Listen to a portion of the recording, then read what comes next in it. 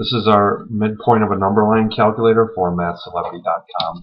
To get there, you type number line midpoint. And the calculator has three entry boxes: the left endpoint, the midpoint, and the right endpoint. And basically what you want to solve for is what you leave blank. So we're going to go through all three scenarios. Go ahead and press calculate missing number line item. So in this case, we've got an endpoint of 1 and 7. What's our midpoint? So here's the formula. We simplify our numbers, and our midpoint is 4. So now let's go ahead and solve for the left endpoint.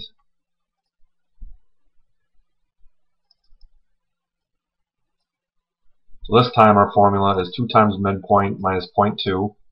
Plug in our numbers, and we get 1, which is what we were hoping to get from our original problem. Finally, let's solve for the right endpoint.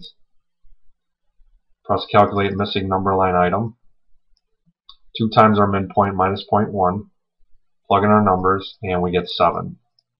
So as you can see, we can solve for any of the three items on the number line midpoint calculator.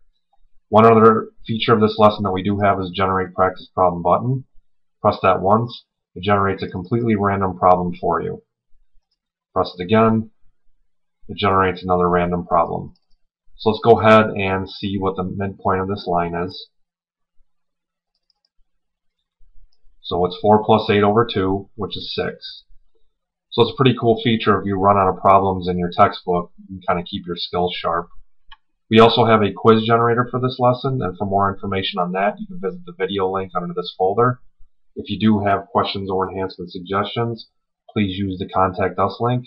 Thanks for watching.